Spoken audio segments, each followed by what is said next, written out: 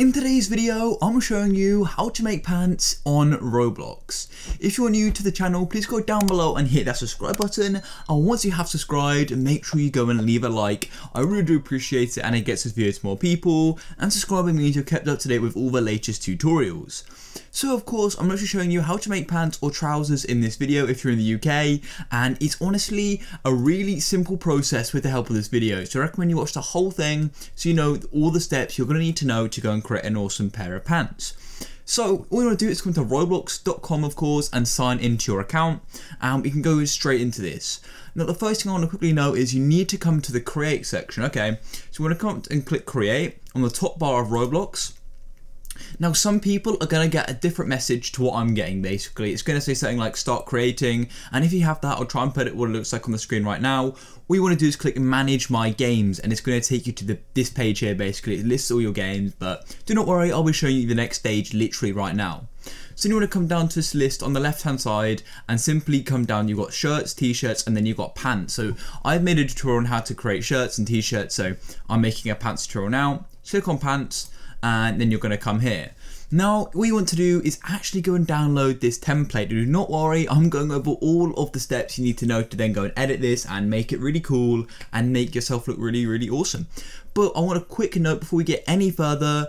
To actually go and create pants and just wear pants, you do need Roblox Premium. However, you could still create pants and then just save them for when you do get Premium. So yeah, basically just to upload them is going to require the Premium, but you can still edit them and create them before you get Premium.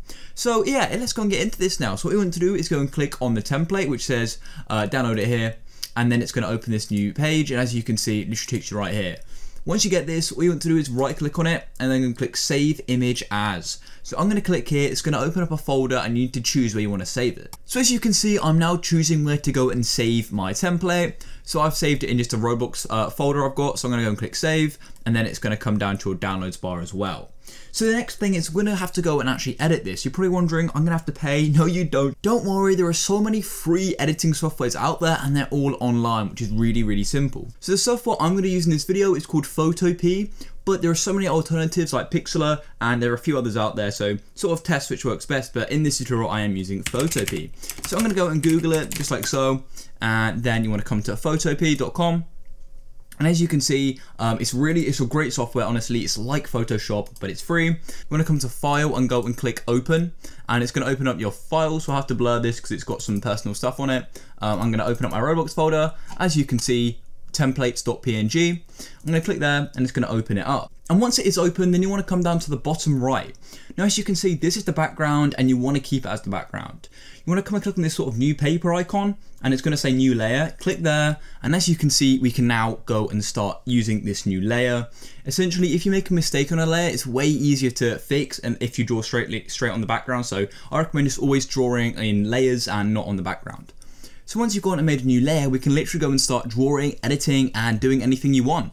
So I'm gonna go and first grab this tool here, which is like a selector tool, and it basically allows you to create squares. So I've gone and selected it, and then you're gonna have this cross on your computer, which is your cursor, and all you wanna do is go and then drag what you want to draw. So I'm gonna draw on this part here, so I'm gonna do the central part of the right leg, and then draw that out. As you can see, it's now got dashed lines around it. And once you've got that, you can then go and choose the color of what you want to draw. So I'm gonna go for like a sort of a jean color. So I'm gonna go and create like a blue or like a lighter blue, I think, like that. Then click OK, and it's gone and got the blue there. And you wanna come and click on the brush tool, which is just here, and then you can go and increase the size.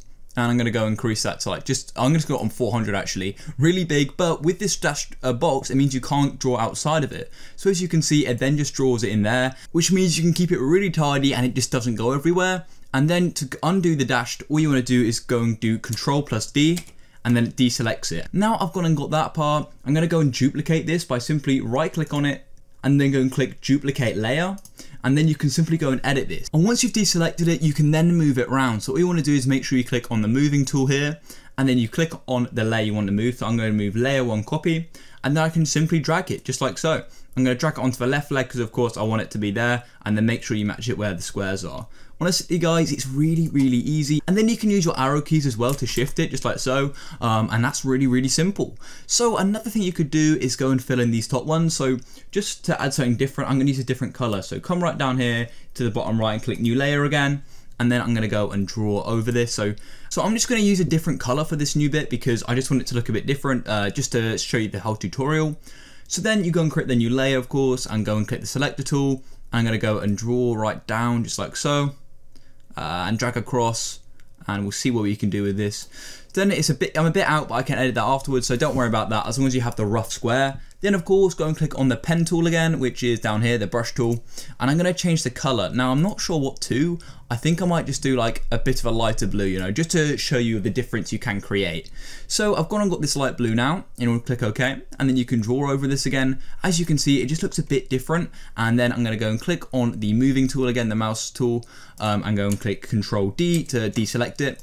And then I'm just going to move it across a bit just because it's a bit it was a bit too far to the right. So I've now moved that over and centralized it. And make sure you keep watching as well, guys. I'm about to show you a cool way to shade this really easily, so keep watching for that. So now I'm going to go and duplicate this so I can do it on the left leg. So come down here, right click on it, and go and click duplicate.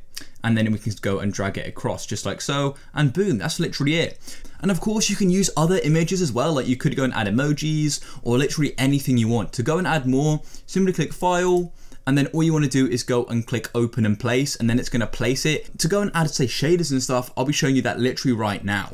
So if you want to add shaders and other cool effects like that, there are loads actually just on Google. So come to Google, and all you want to do is search something like Roblox shader pants, just like so, and then it's going to go and bring you them all here. So what we want to do is load it up, and then you've got tons here. Now make sure you find a transparent one. A transparent one means it's got these little squares here, and if it doesn't have the squares, it means you've got a white background, and it's just way more of a pain to go and edit.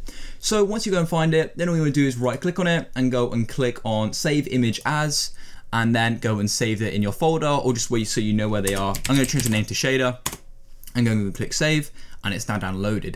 So come back to photopea, and then come and click File and Open in Place, and then I'm going to go and click on Shader. Now as you can see, it's loaded in and it's all transparent, which is exactly what you want. It means you don't have that annoying white background.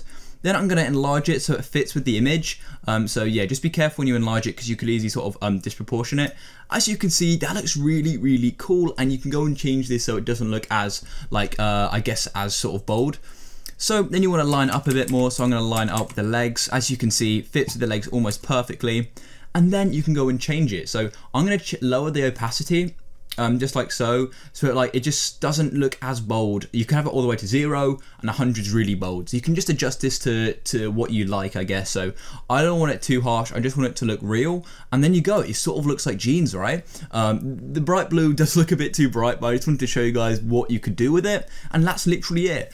These are my trousers, and I think they look really cool. I'm happy with how they have I guess come out overall, you know. But personally, I've now finished with my design, I think. I've added a few colors, I've added shaders, and now I want to go and show you how you can upload it to Roblox. To do that, what you want to do is click File, and you want to go and do Export, okay? Don't use Save As, you want to do Export, and export it as a PNG, and then you're going to get this pop up here. As you can see, you can choose the quality, and you want to make sure the width and the height are the same as what we saved it as. So I'm pretty sure if we come here, I can go and check the dimensions of this. So the dimensions of this is 589 by 559. So then we need to come back to our export and make sure they're the same. Perfect. That is exactly what you want. You need them to be exactly the same so we can then upload it to Roblox and go and wear them. So then I'm going to go and click save, and then it's going to go and download. As you can see, templates.png. Then of course we need to come back to Roblox. So you can close this tab if you've completely finished with it. And also if you want to edit them in the future, all we want to do is click File and go and click Save as PSD. This means it's still an editable file. Once we've exported it like we did down here, you can no longer use it. So if you want to use it in the future, save it as a PSD, and then you can go and reopen this simply by clicking File, Open, and then find this PSD, and you can go and use it again. So let's come back to Roblox and go and start uploading this and wearing it. So you want to come back to Develop Roblox, where we exactly were on the Create Pants section. Then you want to go and click on Find Your Image, so go and find the pants/jeans or wherever you saved them. So I just uploaded mine. As you can see, templates, I'm going to go and click Upload, and it's going to start uploading it. Now this is working fine for me because I had premium. Like I said before, premium is required, and as you can see, there we go. You could go and sell these or just wear them ourselves, so we've got options there as well. So you want to click on the settings icon and click configure, and then it's going to give us the option here. So I could rename this just to like tutorial pants, just like so, and I could go and just leave that there and click save. And to go and sell it, you click sales as well. I'll click save. and you can go and choose if you want to sell it. So you could go and turn it on like that, and you can choose the price. Now I want to go and actually check this out. So you want to click go to details. Now, as you can see, this item is available in your inventory. So I'm going to come to inventory and have a look at this. And then I need to come down to pants. And there we go, tutorial pants. They haven't actually loaded in yet, but I'm going to click on them, and then I'm going to go and click on the 3 dots and click wear. As you can see, it's now been added to my avatar. And that is literally it. You're now wearing them. This will take a while to load just because we just uploaded it and Roblox have to review it and make sure it doesn't violate any guidelines or stuff like that. So if you did find this tutorial useful, subscribe for more and leave a like. I've got tons of Roblox tutorials coming, and there are tons already on the channel. So make sure you go and check them out, and have an awesome day. I'll catch you in the next one. Peace.